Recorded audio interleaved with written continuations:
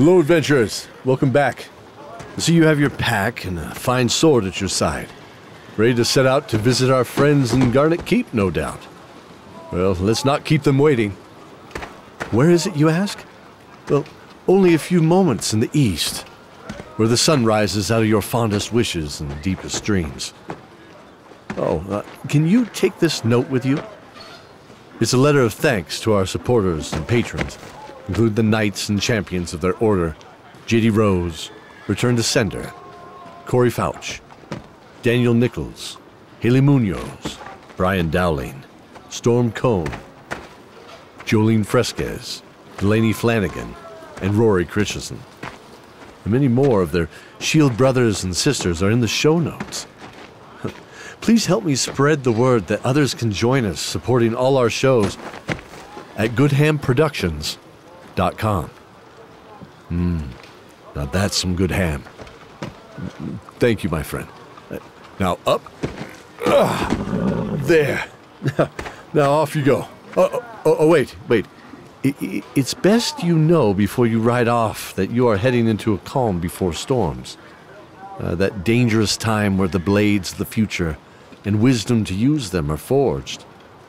The Dark Army has gone very quiet, which can't be good after the great battle of Garnet Keep last season, but hopefully has bought us some time. Time to regroup and plan our next action. I'm sorry. You must get going as time is not in our favor, and we need you to join them on the front line. Now, Godspeed.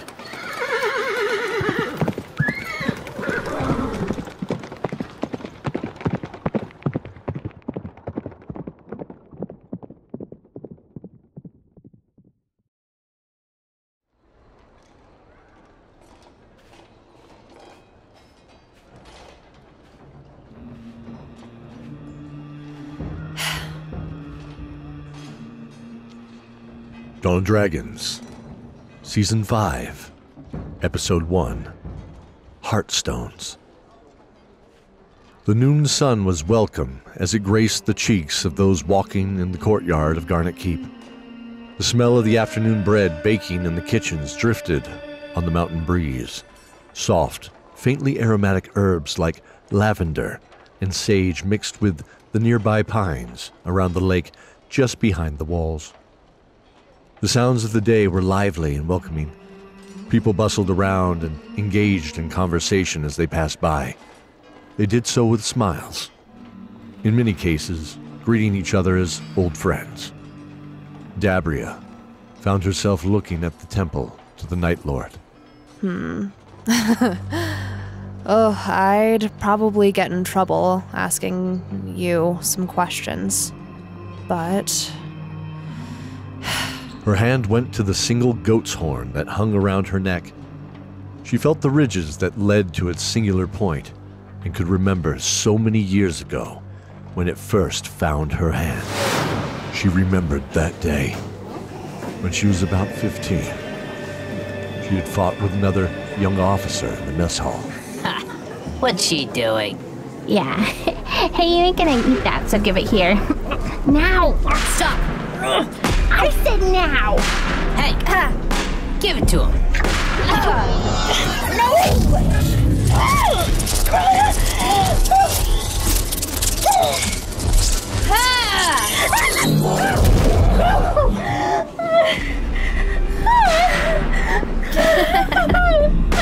Your place, girl.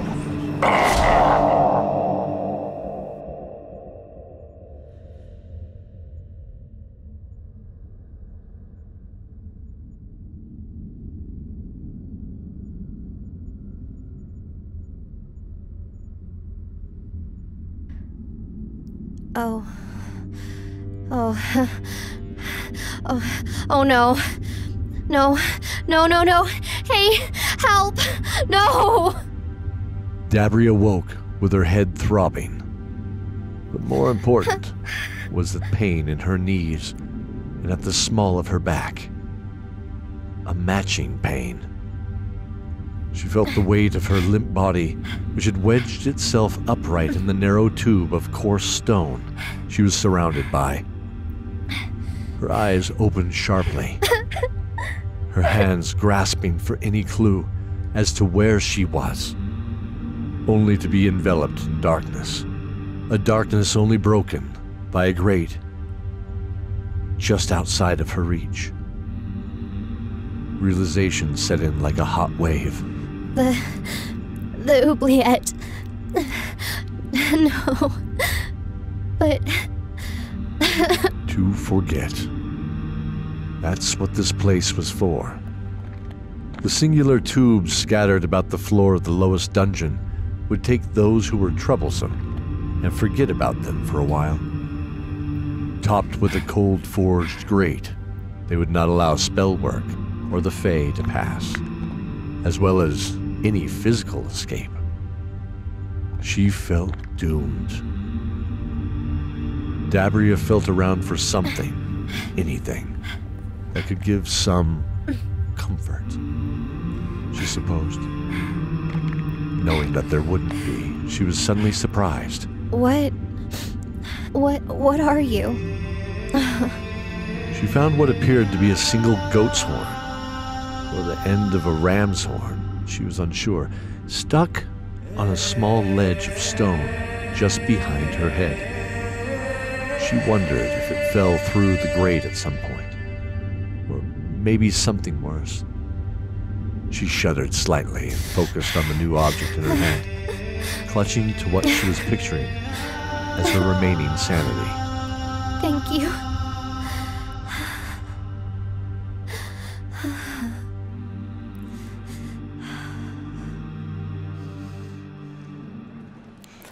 But, yeah, who am I kidding? You probably don't want to. And why's that? Oh, hi, hey, hey, Zoran. Hey.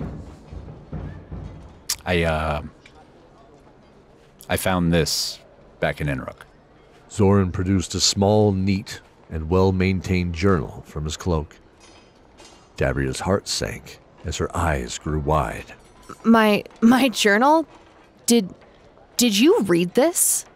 Well, I had to find out it was yours, right? Yeah, sure. Let's walk over to the grotto. Sure, I guess. The grotto was a 20-foot area under the southeast walkway that led from the keep to the parapet and was level with the third floor. The water was channeled inside to create a small water garden and a nice place to launch boats from.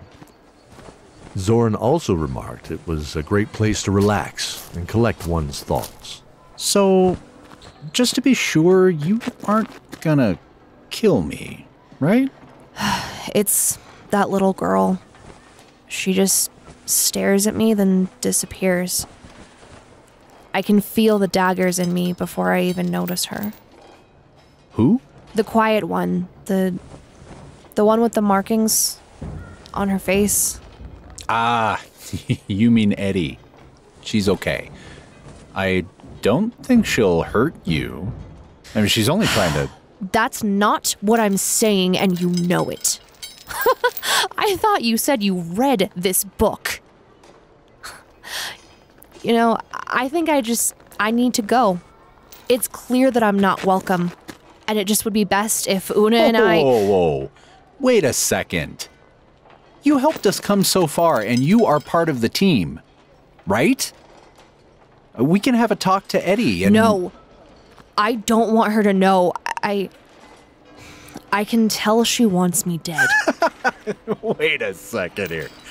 So the tough and cruel Mistress of Pain, the feared and respected centurion of the Dark Army, is scared of a little girl? That she could hurt you?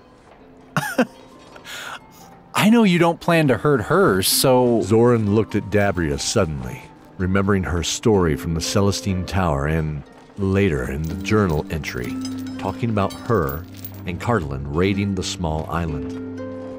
The same small island Mirac spoke of. where he and Eddie came from as sole survivors. His eyes grew wide in sudden understanding. No, Zoran. I'm scared I already have.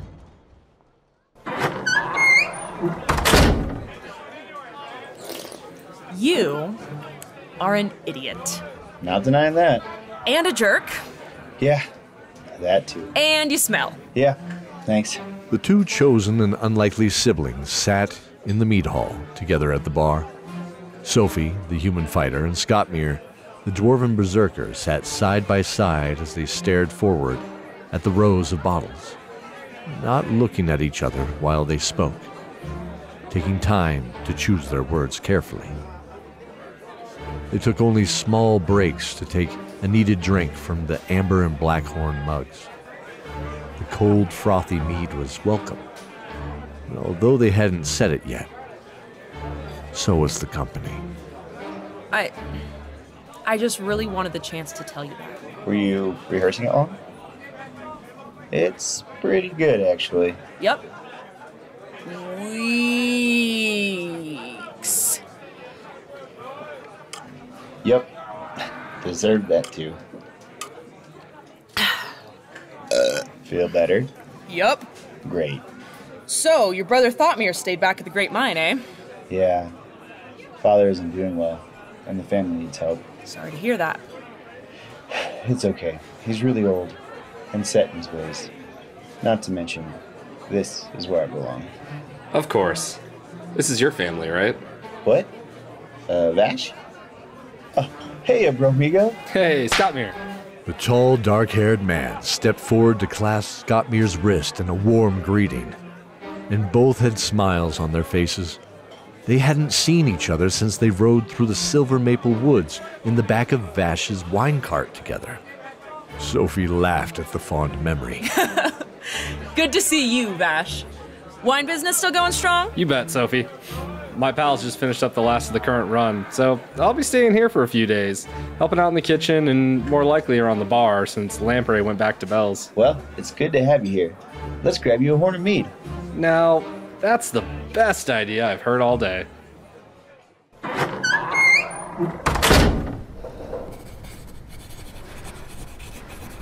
On the 5th floor of the keep were the halls where their library and records were kept.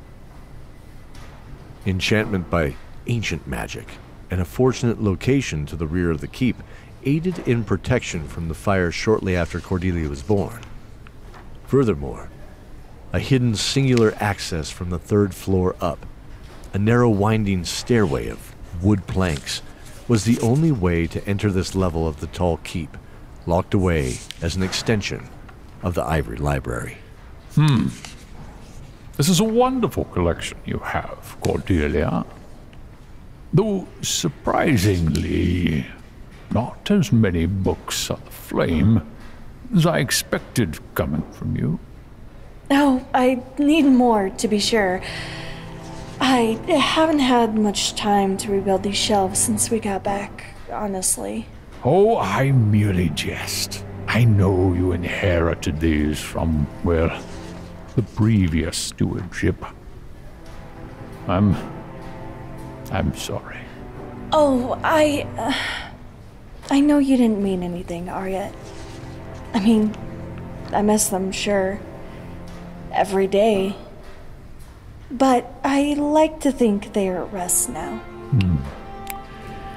Yes, the power of memory can bring them back to life, right? Hold on to those. And so, how did you find this place again? Oh, that... It was in here. She motioned to the dark square patch of lines on her wrist. As his eyes focused, he saw the shape of a book with heart and shield emblazoned on it. Ha! Of course. Your mother's spell book. Here we are. The Heartstones. One of which was familiar to you, correct? The green one. Come, let us explore and discuss.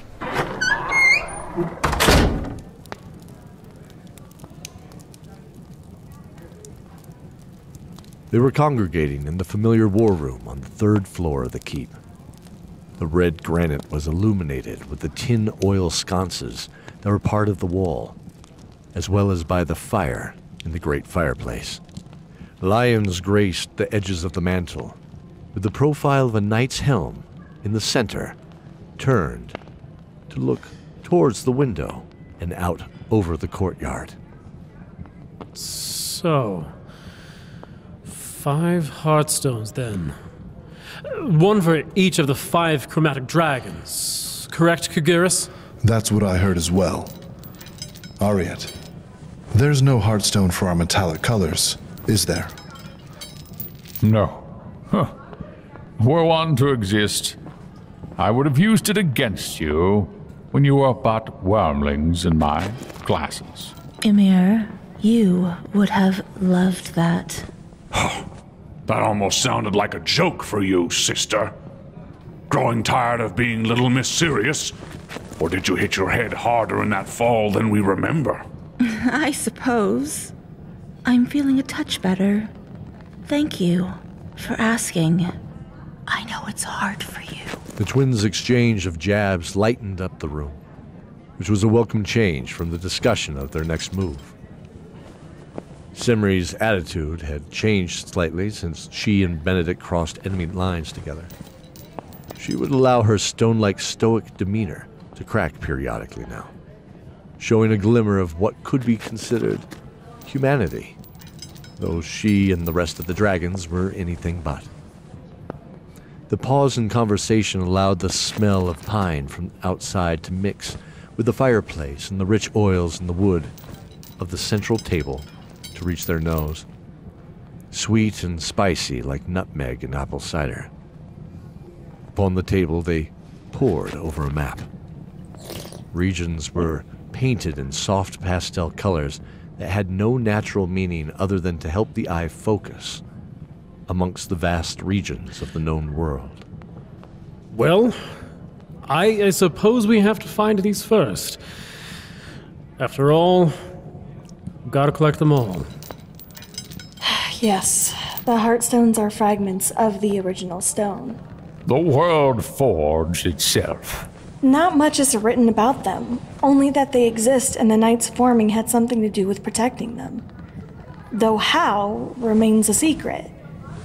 At this point, I'm open to any ideas. Around the central table stood Sophie, Scottmere, the dragons in human form, and their partners. Well, save one.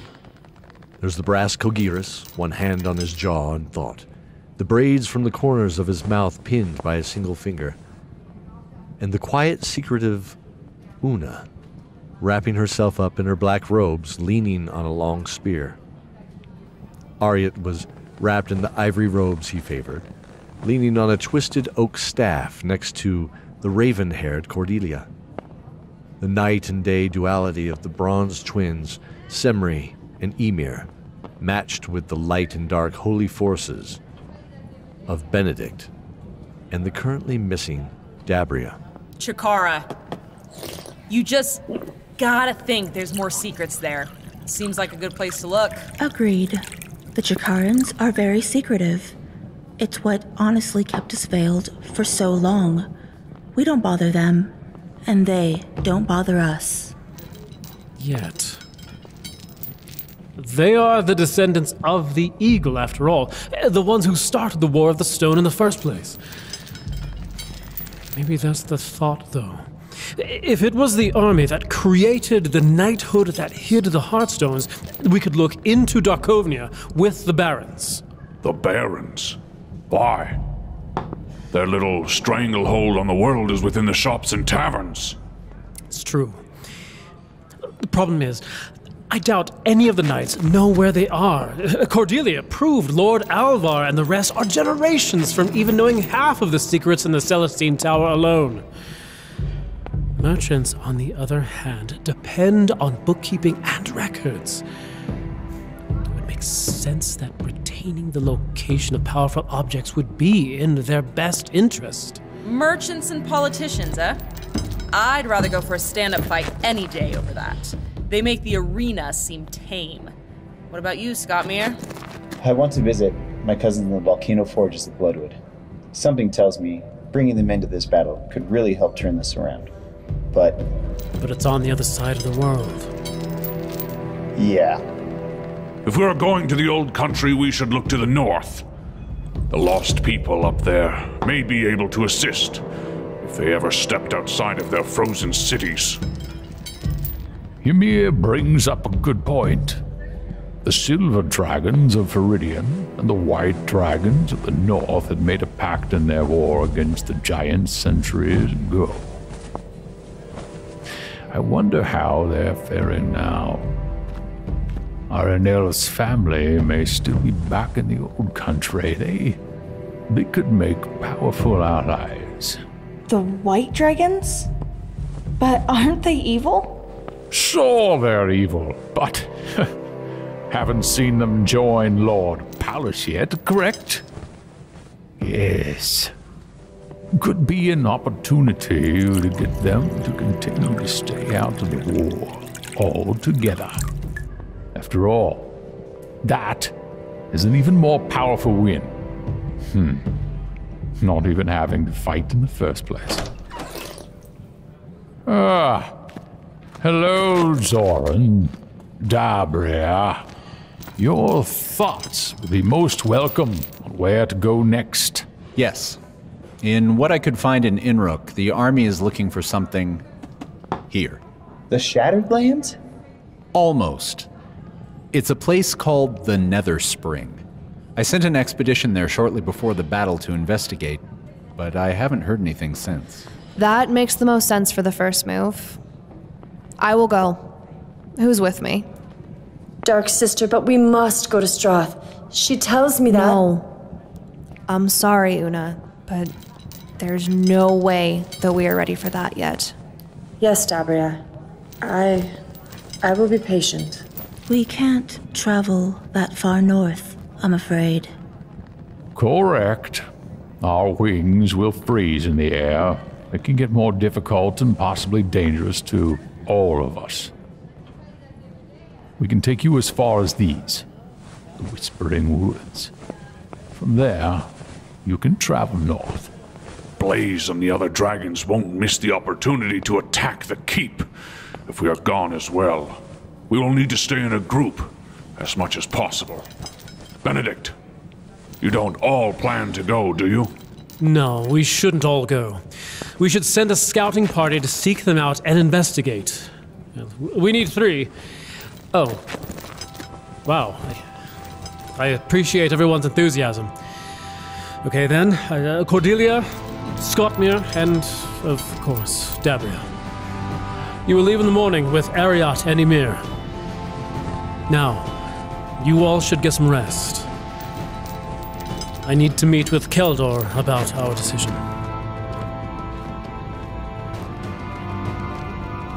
Appearing in this episode, ARYAT, Daniel Nichols, Benedict, Brian Dowling, CEMRI, Melissa Kersh, Cordelia, Joleen Fresquez, Dabria, J.D. Rose, Guard, Patrick Cramer, Kogiris, David Tilstra, Young Officer, Patrick Mendelson, Scottmere, Colton Jansen, Sophie, Sarah Jenkins, Una, Becky Atchley, Vash, Barrett Giant, Emir, Harlan Guthrie, Rassler, Nikki Richardson, Zoran, Cody Miller, KELDOR, the narrator, Mike Atchley.